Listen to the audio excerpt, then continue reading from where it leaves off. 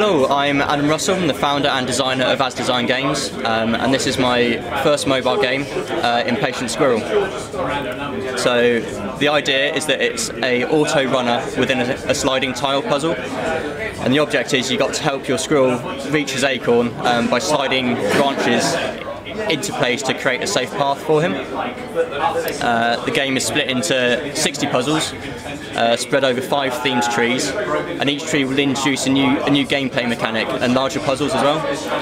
So as you can see currently, all of the puzzles are a 2x3 size, but the further you actually progress, you get 2x4 and then 3x3 and 3x4.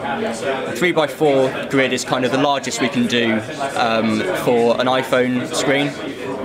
But what I want to do at some point is create some tablet-specific puzzles, so have things like potentially up to 7x9 size puzzles, so we can do some really complex puzzles then and really get people's brains working. Just looking at some of the Spooky Pine puzzles now, which show rotten branches.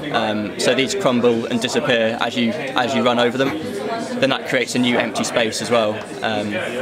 So there's some of the later Spooky Pine puzzles have multiple rotten branches, and so that obviously means as well that you can only run over that branch section once as well, which adds another layer of complexity to it.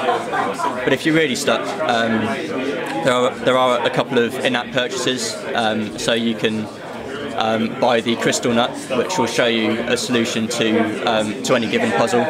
We also have a slow time nut as well, which makes the squirrel run at 50% speed, which gives you more time to move tiles and find a clear route for him. One of the really cool things we're doing is we're working with the Red Squirrel Survival Trust, who are a charity that are dedicated to